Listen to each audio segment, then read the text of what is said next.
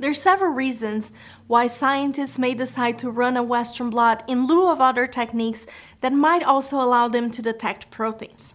For example, we're going to be able to detect one specific protein from any biological sample. That on its own, it's impressive. In addition to that, if you properly optimize your technique and use the proper controls, the Western blot can be extremely sensitive. And by the way, if you need help optimizing your protocol, we do have a whole series of courses on that, so don't forget to use those Lambda U resources too. Now, let's say that you want to run a Western blot and you want to be able to detect multiple targets in one membrane. When we use fluorescent dyes, especially near-infrared fluorescence, we're going to be able to multiplex several targets in one membrane, even two targets that have the same molecular weight that overlap, such as a phospho and a total target.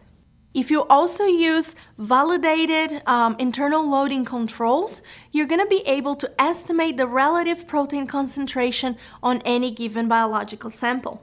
With the aid of a molecular weight marker, we're going to be able to estimate the size or the molecular weight of that protein.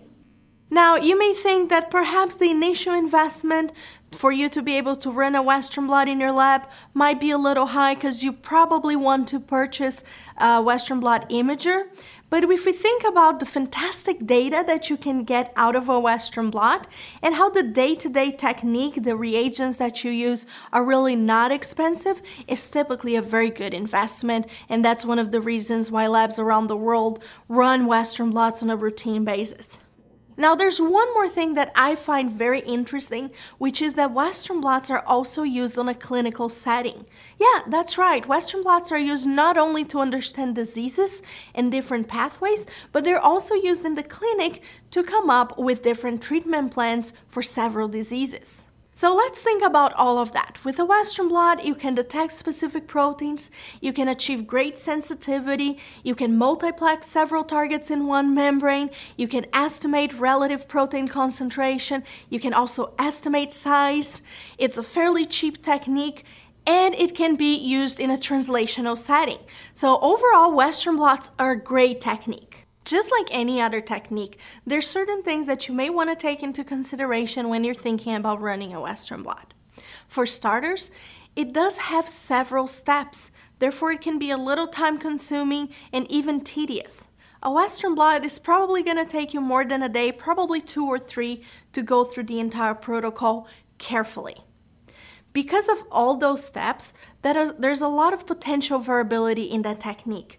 What that means to you is that you're going to have to optimize all of those steps so that you can have great quality data.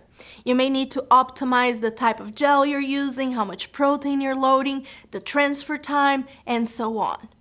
And even then, we're still going to have intrinsic variability. But in reality, we have intrinsic variability in everything that we do in the lab. It's just something we have to deal with and minimize it as much as possible. Some of the main steps in the Western blot that have that intrinsic variability are the fact that you're extracting proteins and the fact that we're going to have to transfer them to a membrane. Now, if you really want to increase your reproducibility, there are other techniques that you may also want to take into consideration, such as in-cell Western, in which you skip exactly those 2 steps, the protein extraction and the transfer onto a membrane. If you want to learn more about that technique, we'll have a link for it at the end of this course. So let's review that. What do I have to think about when I'm planning and preparing to run a Western blot? It's going to be time consuming. I want to be ready for that. I really want to optimize the assay so I can reduce variability, and I need to be ready to deal with that intrinsic variability. Now, if you ask me, in my humble personal opinion, I think there's way more pros than cons in running a Western blot. If you take your time to optimize it properly, you're going to end up with fantastic data that's really going to help move your project forward. So what we're going to do next, over the next series of courses, is we're going to go over the Western blot protocol step by step, talking not only about the science behind all those steps, but also the best practices. And we're also going to show you a video of a Western blot being done in the lab for all of those steps. So stay tuned, and I'll see you on the next one.